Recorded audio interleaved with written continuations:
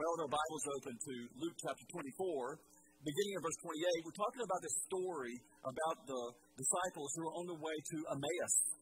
It's just after the resurrection. In fact, they didn't even realize Jesus had resurrected. They were in Jerusalem, and they're walking 7 miles to a place called, down this road that everybody's knowledgeable of. And on this road, they are making their way to just a small town. And on that way, they find none other than Jesus. They don't even recognize him. And they begin talking with him about this road to Emmaus, and about also they talk with him about the crucifixion. And they're like, don't you know what went on? And Jesus begins telling them about all the scriptures about the suffering of the Christ. And we pick up the scripture in verse 28, and here's what it says.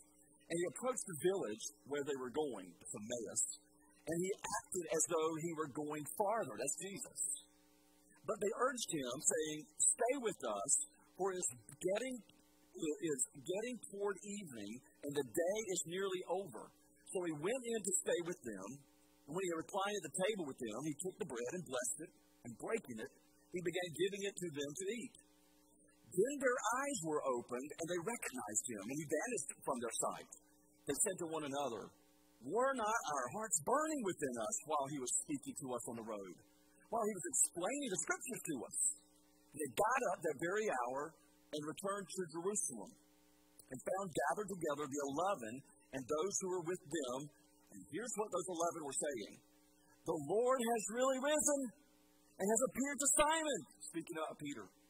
They began to relate their experiences on the road and how he, Jesus, was recognized by them in the breaking of the bread. Tonight, I want to talk with you about this message. There's more to see. And then listen, you probably have actually heard the statement that says there's more to see than that meets the eye. I've got something I want you to see on the screen. It's a picture of Jesus.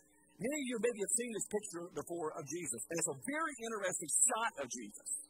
Now, if you look at the picture, you actually see a headshot of Jesus, but there's more to see than meets the eye. In fact, you're really wondering what's there in that picture. Well, if you look really closely, you'll find out there are actually 11 other images related to the crucifixion and the life of Jesus, all carved into the face of Jesus. Some of you have probably seen that before. Maybe you're actually familiar with these things called stereograms. Stereograms were the things that were real popular back in the 80s. They were set up in I guess I would say, in malls all over America. And people would go to these stereograms, and they just saw a bunch of colors, and they were wondering, what is it? But if you stared at them, eventually you would be able to see an image. Well, I've given you a stereogram that you can actually look into tonight. And if you were to really stare into this image tonight, you actually find out that this image has an image of the crucifixion of Jesus.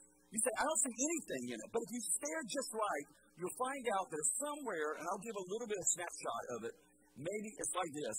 Here is where this image is. And I know you can't see it, but it's actually the arms of Jesus are right through here, going right through here. And it's one of these 3D images. The reality is that there is more to see than it meets the eye. And what I want to do tonight is I want to talk about us having a relationship with Jesus and what that really means. And I want you to understand that God wants you to see more than that just meets your eye. One of the characteristics of being strong is simply this. We see more than it meets the eye, and we see more than we see. And here's the big difference. Those who are really Jesus strong, they don't just have eyesight. Here's the key. They have insight. Now let me just give you a deeper thought. And here's the deeper thought. The deeper your insight, the stronger your eyesight. And when I mean by eyesight there, I'm talking about your spiritual eyesight. Now you remember Jesus, he spoke with Thomas, and when Jesus met Thomas, remember Thomas said, I won't believe that Jesus really did resurrect unless I can put my hands into his sides, as well as into his nail-pierced hands. And Jesus appeared to not only the disciples and to Thomas, and he said to Thomas, put your hands into my sides, and he did. And Thomas said, my Lord and my God. He said, I believe. And Jesus said to him, seeing, this was this, he said, He said, blessed are they who do not see and yet believe. In other words, here's the thought. It's not seeing's believing, it's believing is seeing. And you got to understand this principle, because the principle for that is actually in Proverbs chapter 2, verses 1 through 4. You will see this principle very clearly in this particular verse. Listen what it says in Proverbs. My son, if you accept my words and store up my commands within you, turning your ear to wisdom and applying your heart to understanding. Indeed, if you call out for insight and cry aloud for understanding, and if you look for it as for silver and search for it as for hidden treasure, then you will understand the fear of the Lord and find the knowledge of God. Now, when you look at this passage, you actually going to see three things here. You're going to see, first of all, light. You're going to see light here when he says, my words. Notice it says, my words. Notice it says, my commands. That's light. You're also going to get from light to give you insight. Look at verse 3. He says, if you call out for insight and cry aloud for understanding. So you got light. You got insight. Now look at this. You then get eyesight. Notice he says, then you will understand the fear of the Lord, and you will find the knowledge, or I can go on, the knowledge of God. The point of the passage is, everything that when we're growing in grace and knowledge of Christ and becoming Jesus strong, there's more that meets the eye when it comes to living the Christian life and when it comes to studying God's Word. You not only need to have sight, you've got to have insight, and your insight will give you true eyesight. And that's what we're going to learn as we go through the Scriptures tonight. In fact, you actually see this particular principle we just talked about right here in Luke 24, beginning of verse 28. Or maybe say verse 27. First of all, you see light. Look at verse 27. Then beginning with Moses and with all the prophets, he explained to them the things concerning himself in all the Scriptures. So Jesus is giving light to the truth about himself, who has been crucified and resurrected. Notice not only is there light, notice that there's also insight. Look at verse 30. When he had reclined at the table with them, he took the bread, blessed it, and breaking it, he began giving it to them. Then note, then their eyes were opened. So you get this idea. Here's the first thing. We got sight, the Scriptures. And then we got insight. He opens their eyes. And then lastly, you get eyesight. And look at this. And they recognized him, and he vanished from their sight. And then verse 35 ends, they began to relate their experiences on the road and how he was recognized by them in the breaking of the bread. They finally came to the conclusion, I can see spiritually. So we're going to go through this process tonight of looking at how we can have this ability to see more than what's really there. So hang with me. Here we go. What do we need to do so? First of all, we need light. Now let me make sure that we understand. We got to shed some light on the light. I've got to get you in on about this light. Here's what I want you to recognize. Light is so important for every single one of us. But let me just say this. In the Scriptures, you find several things. First of all, you find God's light. 1 John 1:5. God is light, and in him there is no darkness. You find that God's Word is light. Psalm 119, 105.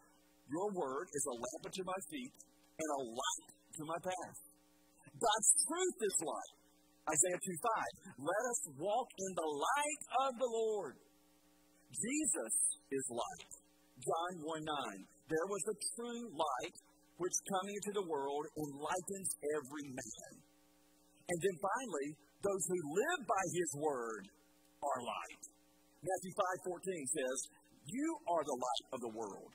Verse 16 says, let your light shine before men in such a way that they may see your Father and glorify your Father who is in heaven. So what we got to understand is that light, the question is, what is light? Well, we all know what a flashlight is. We know why we have flashlights. In fact, you get into a dark place, and everybody's in a dark place, and one person pulls out the flashlight. Now, everybody can see something, and they'll follow the person who's got the flashlight. Light's purpose is to dispel darkness. In the Scriptures, light is dispelling the lies of the enemy and the darkness of the enemy. Light is the revelation of God's truth. It's shining the light on who He is, on His way. Light is this. Light is God showing me who He is.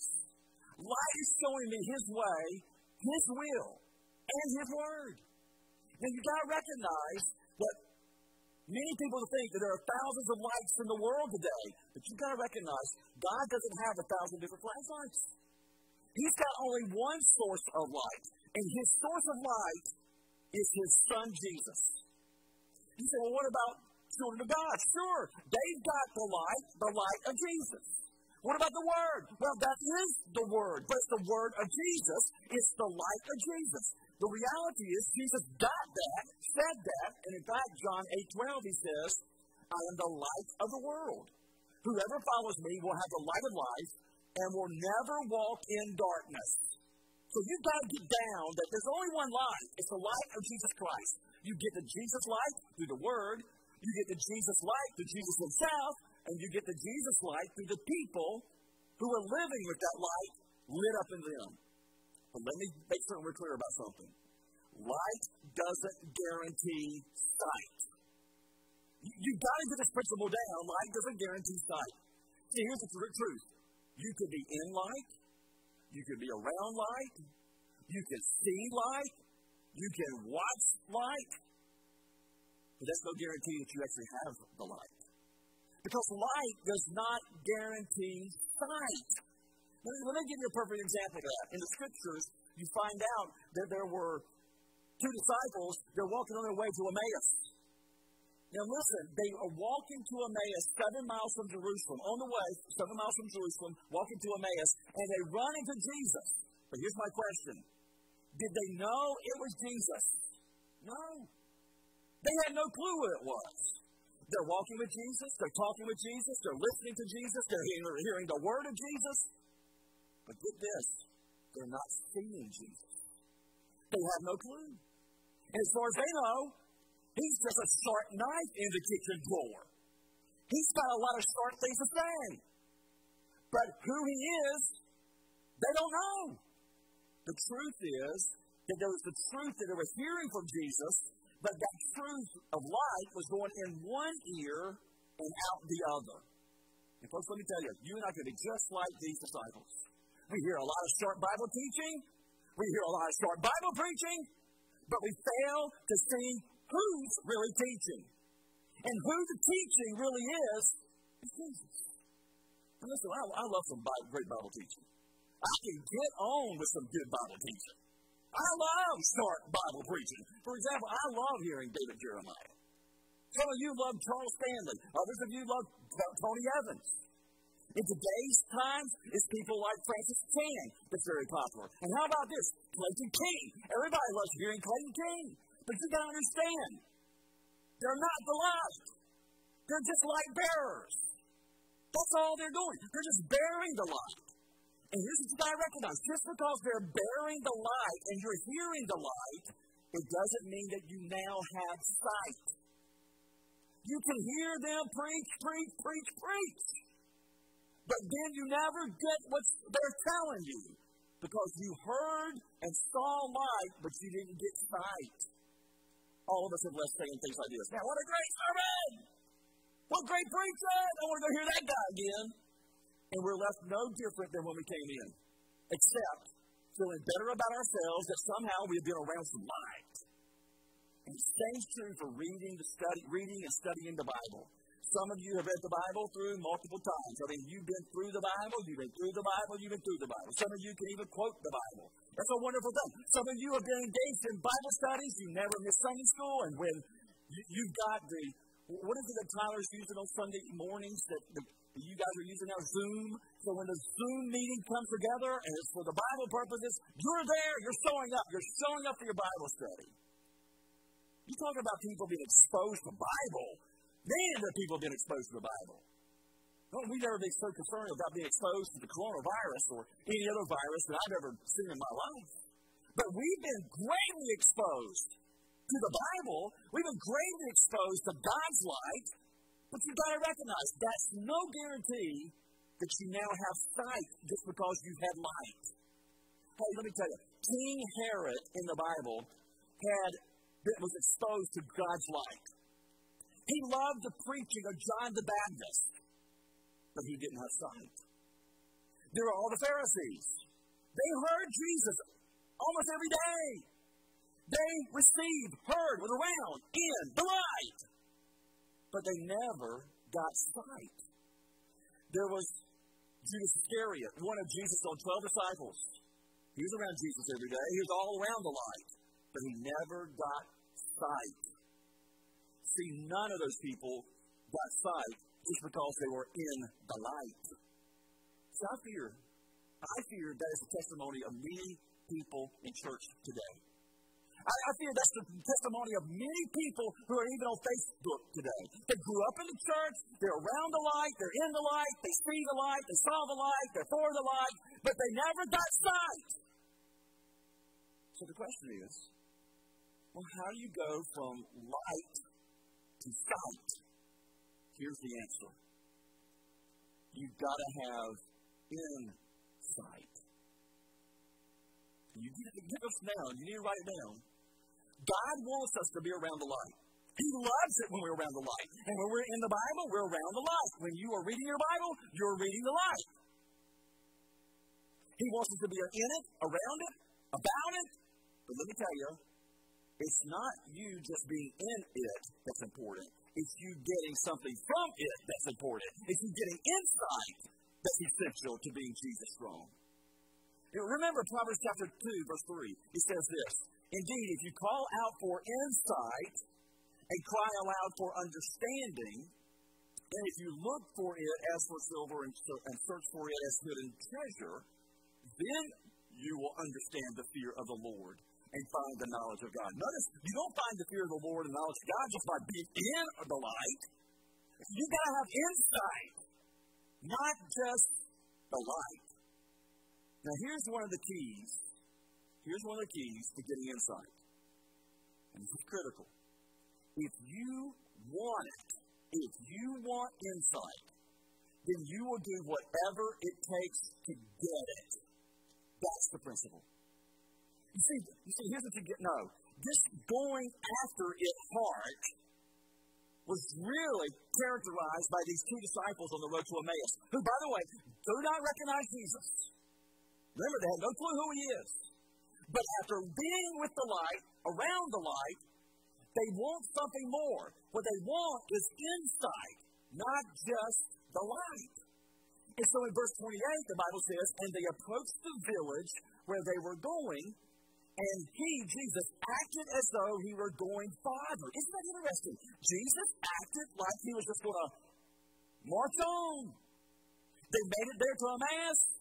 Jesus is going to act, puts on an act, and he's going to walk on further. He's going to move on out. And when he does that, they stop him, and they beg him, and they urge him, and they insist of him, please come, stay with us. Why? Because they want insight, not just light. So you can tell the difference between those people who just want sight and those people who want insight. See, people who really want insight, I'll tell you about them. They hunger for Jesus. In fact, look at your Bible. Look at verse 29. Verse 29 says this, but they urged him, saying, stay with us, for it's getting toward evening, and the day is now nearly over. Now, let's just be frank. They could have just been saying, well, hey, Jesus, thanks for the good word. We appreciate that. You've been so nice, and so we want you to come on over and just be sociable. We want you to be sociable with us. Now, let me tell you, they're not trying to be sociable with Jesus. What they're really saying is that not only do we find you appealing, what we find is we want what you've got, and you've got something we don't have. And they find Jesus as essential for their relationship. Here's where they are. They're hungry for Jesus. They hungered for more time with Jesus. They've been walking with Jesus for maybe 7 miles. They've been hearing all about the scriptures. He's been going all the way from Moses all the way to Malachi, talking about the crucifixion, talking about him being in the Old Testament. He's showing them all this, and they're listening. They're all around the light, and they're saying, that's wonderful. We want more. Come to our house. Tell us more. Tell us more. What's happening? They're hungry. They want more of Jesus. They're hungry for the Word of Jesus. Here's my question when I think about insight. Are you hungry for more of Jesus? Or do you find yourself going, one day a week is okay. Really one Sunday a week, that's good. That's all I need. And in fact, if I start doing a little bit more, people are going to think that I'm a Jesus freak. Man, I can't do that. The question is that are you somebody that wants insight or just sight? And if you want insight, you've got to become hungry for it. And I can tell you this, you get out of it what you put into it. 1 Peter chapter 2, verse 2 says this, as newborn babies crave the pure milk of the Word so that you may grow in respect to your salvation. Crave it. You got to have an appetite that you hunger for this insight need in your life. You're not content with just getting sight. You know you need something more. And if you're listening to this message, you know in your heart, in the depths of your heart, you need much more of this type of teaching. One day with Jesus is not enough. 1 hour with Jesus, it's not enough. If you want insight, listen, okay, but you just want sight. See, that's the problem. Many people just want sight, and they're content with that. And they're missing out on the blessings because God wants to not just give them sight, He wants to give them insight. Because when He gives them the insight, they get eyesight. So people who want sight, remember, they hunger for Jesus. But secondly, they also go deeper with Jesus. All right, now listen to this. Watch this. These disciples who have yet to recognize who Jesus is, they don't have a clue. They're begging Him, come with us, Jesus. Come, stay with us. Tell us more. We want insight. We want insight. And then the Bible says this, they get to the house, and when Jesus goes into the house, they sit around the table, and they have a meal together. Interestingly, Jesus plays like the host. He basically takes over the meal. And the Bible says, when He had reclined at the table with them, He took the bread and blessed it, and breaking it, He began giving it to them. Then their eyes were opened, and they recognized Him. Listen, the disciples, they were with Jesus before they recognized Him. Think of it. When Jesus is breaking the bread, why isn't it just breaking of the bread all of a sudden? Why is that the means whereby their eyes are open and they recognize Jesus? Why? Here's the answer. See, they remember watching Jesus feed the 5,000. They remember Him praying over the bread. And they remember Him breaking the bread and keep breaking the bread. And not just feeding the 5,000, but the 15,000 who were really present that day. They even probably heard the story about Jesus who was instituting the Lord's Supper there in the upper room with the 12 disciples. They heard that story. They knew about Jesus was the one breaking that bread. But get this, all of a sudden when Jesus is breaking that bread here in Emmaus, the light comes on. Here's the question, what happened? Here's what happened. They saw something deeper than what was there. They saw more than what was meeting their eye. They saw more truth in His breaking of the bread than they had ever seen in their life. Because instead of seeing just Jesus breaking bread, here's what they saw. They saw Jesus giving them what they really needed. And here's what they needed. It's not physical bread that you need. It's me you need. It's spiritual bread that you need. And that is that when He broke the bread, they realized that what He's really saying is this: I'm the bread of life. I am the one who sustains you. I am the one who's the source of your life. I'm the sustenance of your life. It's not physical bread that you need. It's spiritual bread that you need. And their lives were all of a sudden realizing that right before their eyes was the one who is the source of all life, the bread of life. What's the lesson? What's the lesson? Here's the lesson. When the spiritual, here it is, I'll put it on the screen. When the spiritual lesson leaps off the page more than the literal lesson, God is giving you insight into His ways and His will. Listen to me carefully. God doesn't want you just to read the Bible literally. He wants you to read the Bible spiritually, so that what you look at on the page are not just words in black and white. What you look and see is something deeper, just like we talked about the crucifixion of Jesus. You couldn't see it, but if you were then looking for it, you would see it. It's more than meets the eye.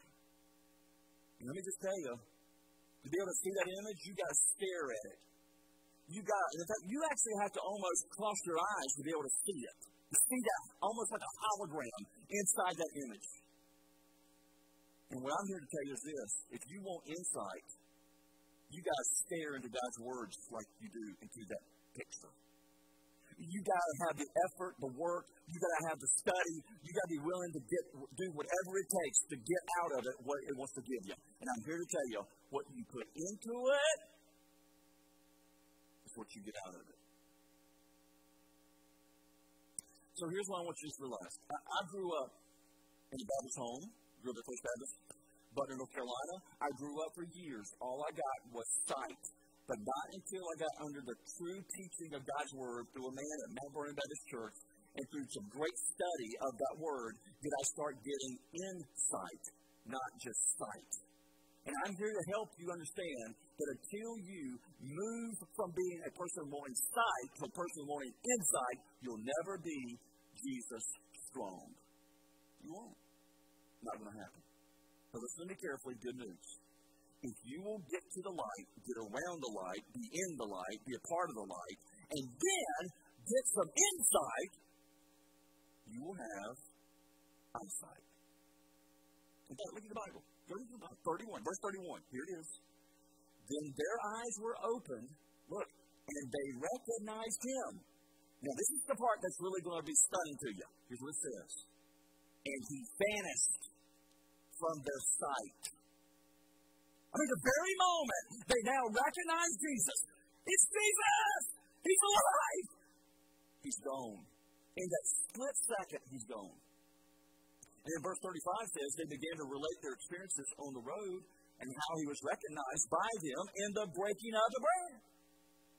Now, notice here, Jesus, literally, he vanished. He vanished. That says something, by the way. Says something about his resurrected body. That is, he could physically resurrect, and yet his body could literally vanish. So here's the real question. Why in the world did Jesus vanish? Well, let me tell you why. He vanished because the disciples didn't need physical eyes to believe anymore. Because now they had spiritual eyes to believe forevermore. He vanished because God had given them insight, but not just insight, he's given them eyesight where they now see, not with their physical eyes, they see with their heart. Don't you remember what Jesus told Thomas? He says, because you have seen me, you believe. He says, blessed are those who do not see and yet believe. You've got to know this. Here's the principle. What you put into Jesus and what these disciples, what they put into Jesus, what you put into Jesus is what you will get out from Jesus. And that is ultimately where God's trying to take every single one of us. He doesn't want us just to see physically. He wants us to see spiritually. How do you do that? In closing, how do you do that? Very simple. You do your part. What's my part? Your part's really easy, but it's called WORK. That thing we don't like to do. It's going to work. You got to put your heart into it. You got to put your soul into it. You got to get hungry for God. And you got to want to go deeper with God. And you're not content with just the surface understanding of Jesus. You want the depths of the teaching. You don't want to be hanging out at the shore. You don't want to be just putting your feet barely into the waters. You want to go out and get in the deep. That's your part. And then here's the cool thing. If you do your part, God does the miracle and does his part. And what's his part? He gives you insight.